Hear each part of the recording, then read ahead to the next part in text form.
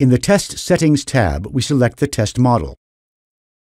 As we must ensure that the undervoltage criterion is always met during the tests, we select Constant Test Voltage.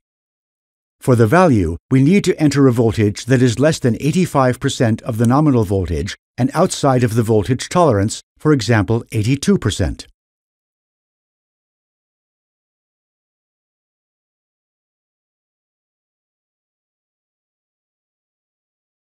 We then set the duration of both the pre-incident and reset states to 1 second. The reset state is output after every ramp to ensure that the protection device resets. It is important to ensure that the currents and voltages in both states are not within the trip range. The maximum incident duration is only relevant for shot tests and not for ramps. Now we define the power ramps in order to test the characteristic. The characteristic is indicated by the blue line on the power diagram. The red circle results from the minimum current criterion. To test the characteristic, we will define a total of 4 ramps, 2 ramps for active power generation and 2 ramps for active power drawing. It is important to ensure that the test currents are above the minimum current. We first select incident type ABC as the QV protection only trips when all 3 of the phase-to-phase voltages drop. Under ramp mode, we select S-Phi. We begin the first ramp at a test current of 300 milliamps. Initially, the angle of the apparent power is 180 degrees.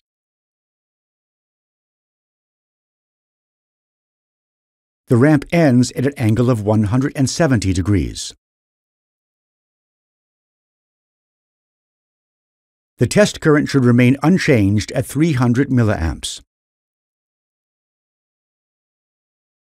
During the test, the phi angle should be gradually altered in steps of minus 0.5 degrees. The duration of the individual steps should be 1 second, which is double the trip time. Click on the Append Ramp button to add the ramp to the test. Now we define a similar ramp for a test current of 800 milliamps. To do this, we right-click on the first ramp to copy it and then subsequently paste it. Then we change the test current for the start and end values accordingly. Now we paste the first ramp once again and change the power angle so we can test the characteristic for active power drawing. The ramp now runs incrementally from 0 degrees to 10 degrees.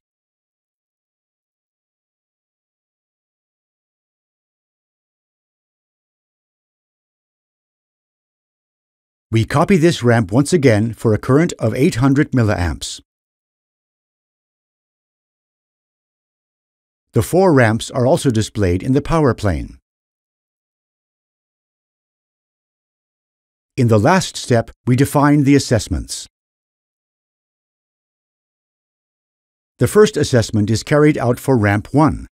The measurement takes place at the point in time in which the trip signal changes from 0 to 1. We measure the phi angle. The nominal value is 177 degrees. The permissible deviation is 2 degrees. Now we copy the assessment so that we can use it for the second ramp.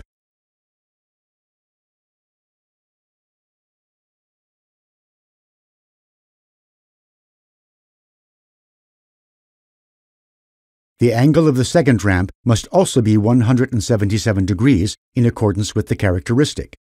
For the third and fourth ramp, the nominal value is 3 degrees respectively. Now we can start the test.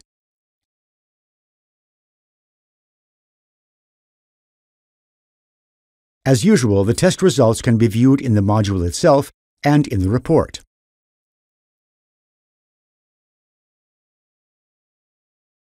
This concludes the test of the QV protection power characteristic. Please note that additional tests are required for a complete test of the QV protection. For example, an additional advanced power module can be added that contains a ramp at a constant test voltage above the undervoltage threshold in the reactive power trip range.